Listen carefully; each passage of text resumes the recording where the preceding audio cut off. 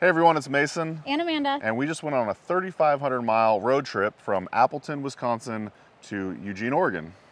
We sure did. That's right. We met up with a lot of herbalists, recorded a bunch of content, and mostly just hung out with them. So buckle up and come on this road trip with us.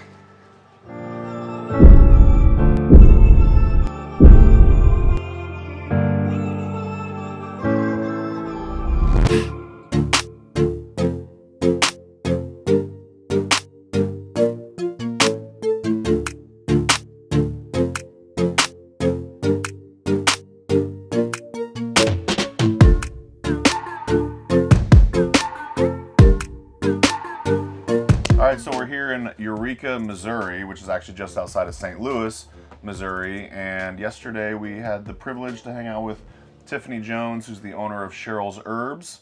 So my name is Tiffany Jones, and I am with Cheryl's Herbs Group. We're an herbal and aromatherapy store. So we have a retail store, e-commerce, and then we also do manufacturing here. Also, we hung out with our friend Alex Queathem-Payne. I actually know Alex through like the Columbine School of Botanical Studies. We both studied there in Oregon. And then it was kind of a surprise and a bonus. We also got to hang out with Abigail Hollis, who I've actually been emailing back and forth with over the past year or so. I don't know if I realized she was actually in St. Louis, but they all work there at Cheryl's Herbs. And Small world. Small world, and it appears to be quite the budding herb scene in St. Louis.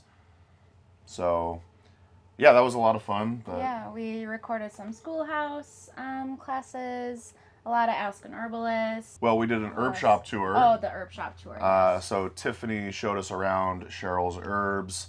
Yeah, that was a lot of fun it's been fun to get, now I think this is our fourth herb shop tour, so it's fun to see kind of some of the similarities, but as well as like the unique differences between all of them. But, Yeah. So getting here was quite the adventure. We actually had some minor repairs that had to be done on the RV that we kind of found out about last minute. Getting out of Wisconsin was actually pretty smooth sailing until one of our storage bins started like flapping on the side of the RV, which was kind of sketchy because, you know, we don't want stuff flying out while we're driving down the highway. So we duct taped it. A little DIY Yeah. situation. And then it started flapping again. So what turned out to be like what should have been probably a 6-hour drive ended up being much longer because of the stops. And then we stopped at a trusty Menards. Save big money. Yeah, save big money at Menards. This is not a sponsored ad. But anyways, we got 2 bolts. We super glued the bolts to the side of the RV where the door is, and then we zip tied it. And then we put down a shitload more duct tape. Shit. And so that was our fix. I'm sure both of our fathers would be very proud of us. But yeah, so it's just been fun solving the different challenges we've had. And here we are. We're ready to go on to our next destination, which is we're going from Eureka, Missouri to Eureka Springs, Arkansas. Land of the Ozarks. I was just gonna say, we've been watching the Ozark series. It's beautiful here. It is beautiful here. That's something else I wanted to mention. I really vibe with St. Louis. Granted, we didn't get to spend much time actually in the city. We were kind of in like a neighborhood called Maplewood, which was also really cute. But I would love to come back and visit St. Louis more, and I really want to go on the Arch.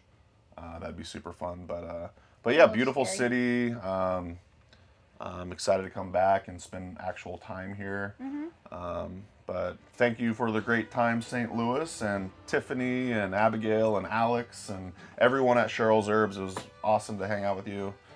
Very sweet people. You could really tell they all really loved what they did. Yeah. And their mission, and yeah, they're great hosts. Absolutely.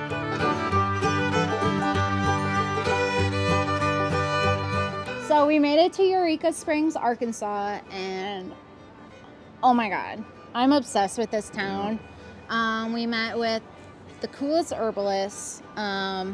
Lorna Trigg-Skydancer. Yes, and we'll put some clips in here, but she has the dream home with the dream apothecary, with the dream everything. Art studio. Art studio, yeah. and She's a United Plant Savers Botanical Sanctuary. I know that. Yeah, just really cool features like a labyrinth right when you pull in, and yes, it seems like it's a very sacred and healing place on 15 acres of land, and she teaches classes at her house, so that was a dream. Yeah. And then yeah, it kind of, you can tell, oh, what am I gonna say? It makes sense being in Eureka Springs because it's this quirky, artsy. I made the comment right away, like, oh, this reminds me of Universal Studios, where they make these fake towns and lots of vibrant colors and cool craft stores, but it's in real life. Yeah, so, it's not like a fake town. It's like, this is the town. This is the town. Every person is an artisan or artist of some sort, and yeah, we're just down there right now. There's like a tour being given, so like there's like this sense of history here, and just a lot of amazing culture. I'm really excited to come back and actually check out the springs more. I don't think we'll have time for that this time around, but yeah, it's just a magical place. Same with Lorna's property, like, and that was only, what, a 7-minute drive from downtown. Yeah. There's a lot of nooks and crannies, and every nook and cranny has some sort of art. It's crazy. Yeah. I didn't know this place existed. Yeah. And yeah, it has a good balance of like natural elements. Yeah. There's like the downtown area, but then there's just so much nature kind of intertwined throughout the whole thing. Yeah, I would say that the people who live here are super lucky. It's a place I'd love to explore a lot more.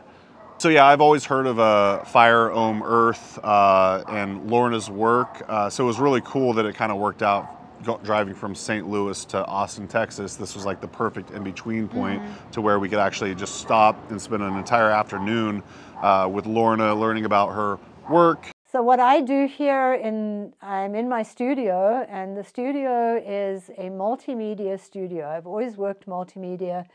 Two of my main projects are always working in clay and growing medicinals. So both have to do with dirt or mud or digging in the dirt. I think I might have been a mole in a past life. But I like to work multimedia. So I have a clay studio set up, and I do have students. And when I bring people in to work in clay, I like to teach them to use their hands and do hand building. When I say use your hands, you always use your hands. But instead of, I'm sitting in front of a potter's wheel, which I use, but I don't have students using that. I think the basis of mostly everything I do has to do with getting back to your roots or to our ancestral roots. So whether that is making a pot or a bowl that you're going to eat out of and hand building it, or a utilitarian piece that you're hand building. So I like to work with clay in that fashion, is letting people be in the process of building with clay. I also do some botanical illustration. One of my absolute favorite things to do is work in watercolor. And doing that, what I can do is really start studying the plants that I'm working with. In an herbal fashion, I feel that there's a missing link. I think you go into an apothecary and there's all this beautiful dried herb in bottles, but do you really know that plant? So for what I grow on the property and what I work with, I illustrate as I'm working with those plants or as they're starting to grow in the different seasons and the different stages of their life. She does a lot more than I realized, mainly including like her art and yeah, she makes shoes. She does like pottery. She does like fabrics, like costume wear. Yeah. She obviously makes a lot of medicinal healing medicine. Yeah, on top of all the art, she's a herbalist. Like that's her main thing. So yeah, it was just awesome to meet her and just kind of experience her land and So what a cool community. I love it. Yeah, it was really like I really liked St. Louis. and I want to spend more time there. But then coming here too, I was like, oh man, Eureka Springs is awesome. I can only imagine what's next. We're going to Austin, Texas next, which is another city I've always wanted to check out. So who knows what's in store for us there. But yeah, excited for the rest of our adventure.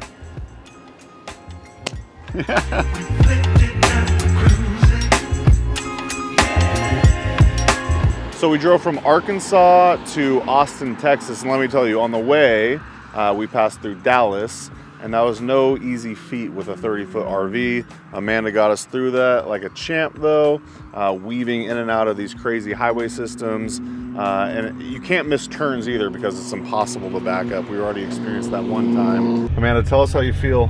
Stressed, I gotta poop, I've been farting up a storm, and I want some chocolate.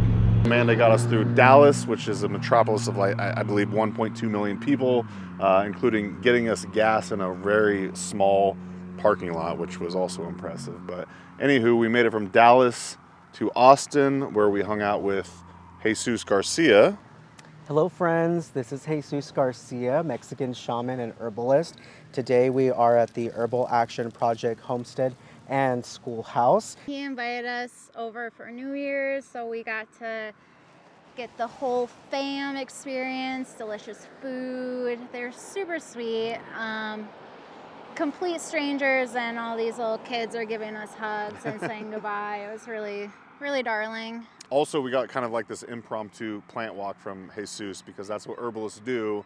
When you go and visit them, they have to show you their yard or their property, and Jesus gave us almost a just before midnight plant tour, so that was really fun. Yeah, he knows his shit. Yeah, he really does. And the next day, we recorded some video with him where we were like, Jesus, what do you want to do for the Herb Rally Schoolhouse? And what he decided upon was a plant spirit meditation, which unbeknownst to me, I was actually going to be the participant, the sole participant, where I guess as a viewer, you're going to get to participate along as well. So that was really fun and really meaningful for me. I feel like it gave me a nice reset on our trip. So stay tuned for that in the Herb Rally Schoolhouse, a nice plant meditation with Jesus. Mm-hmm. Yeah. And then we headed west, and we are actually now in Phoenix, Arizona, where we're meeting up with one of Mason's friends, Colin. Yeah. But I'm really excited. I haven't seen Colin, I don't think, in like 2 years. Colin is not an herbalist, but that's okay. He's a good buddy of mine. I'm really excited to hang out with him. He's going to show us around a little bit of Tempe. Went to a really cool restaurant. And then Pasties. had some pasties. Is that how you say Pasties. it? Not pasties? No, they're pasties. Pasties. And yeah, we went on an in-town hike. Kind of got to see the panoramic view of Tempe, Arizona. Really, really cool place. But what did you think about that? I loved it. Yeah. We were super hungry that day, Yeah. so food, like real food, was real nice. Real nice. Real nice. Yeah. And then, yeah, the hike definitely was a great surprise. Yeah. I was a little bit out of shape, but whatever. It was very steep. Very steep. But yeah, it was great. Colin and I have known each other probably for, 18 years or something like that. So it was great to see a good friend from the Pacific Northwest. He lives in the desert now, so... but just a great dude, and it was nice to get to hang out with Tracy as well. So, so yeah, and then moving along, we went from Tempe and drove all the way to the Morongo Valley in California, which is just stunning. I mean, there's Joshua tree galore. Saw a coyote. Well, you actually saw a pack. You saw three coyotes, yep. Which we later learned from Christina Sanchez that that's a good omen. So. On a almost full moon. It was basically on a full moon, and yeah, so yeah, in the Morongo Valley, we hung out with Howie Brownstein and Christina Sanchez. I'm Howie Brownstein, and I'm a caffeine addict. Oh wait, wrong group.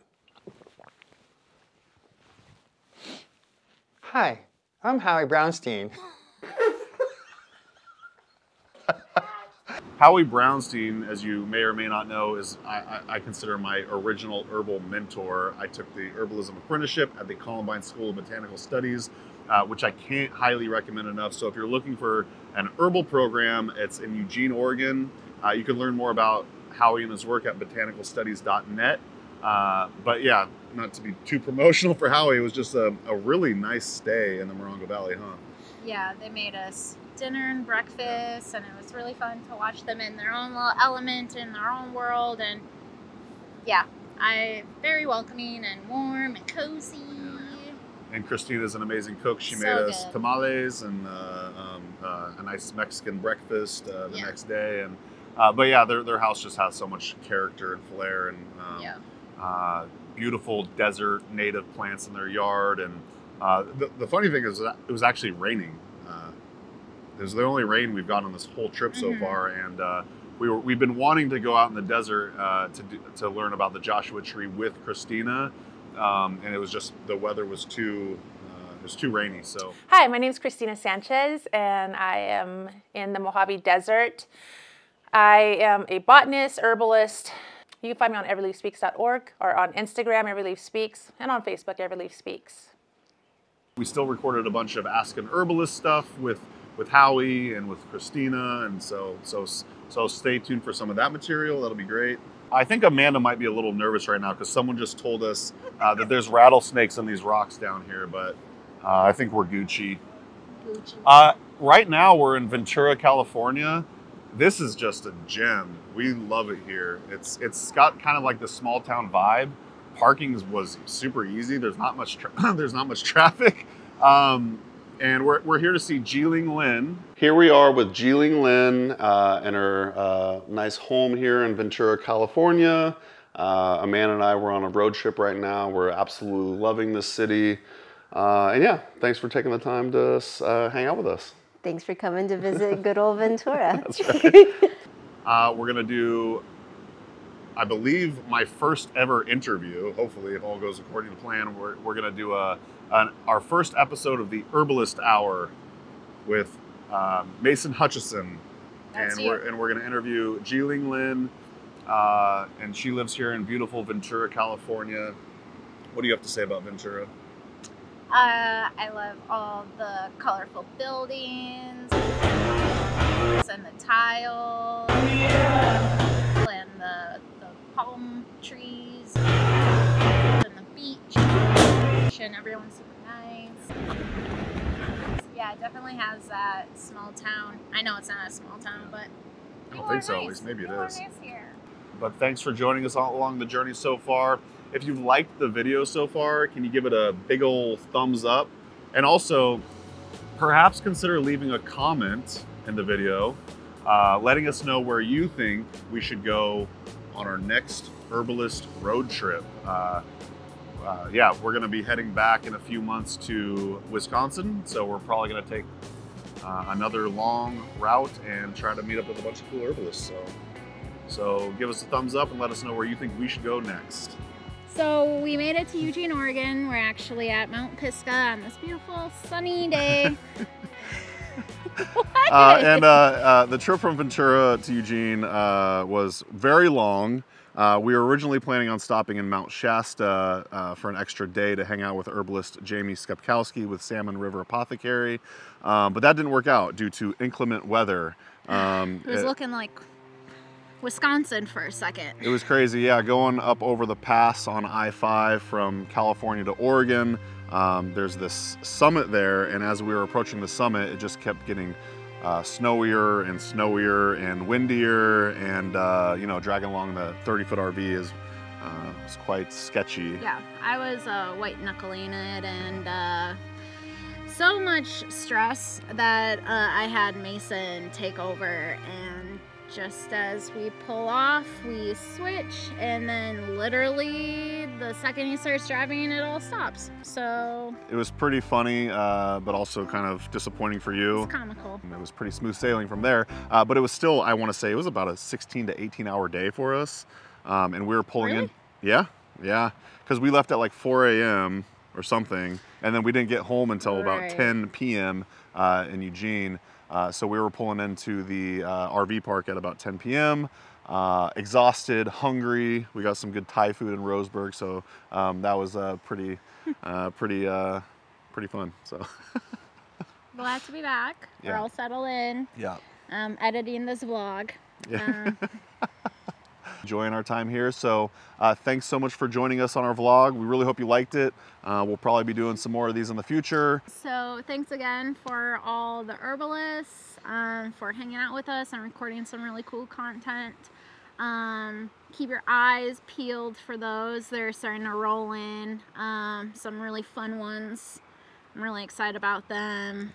So yeah, a lot of the content's going to be on our YouTube channel as well as our Herb Rally Schoolhouse, which is our membership area. So if you want to check that out, you can go to herbrally.com/schoolhouse. And if you want to check it out, you can get your first 30 days for free by using coupon code YouTube30. But other than that, that's going to do it for us. And again, hope you enjoyed it. And ta-ta for now. Ta-ta. Bye. See you later. Alligator.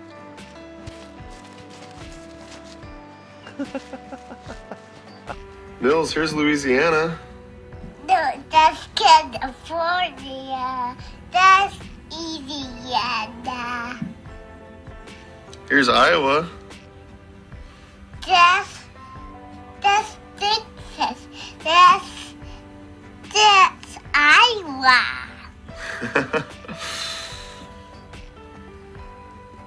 Here's New York. That's Washington. Where's New York? That's New York. Here's Oregon. That's Oregon. You know that one? Uh-huh. Where is it? That's Wisconsin. That's Wisconsin. Here's Georgia. That's not Georgia. That's Georgia. And that's Oklahoma.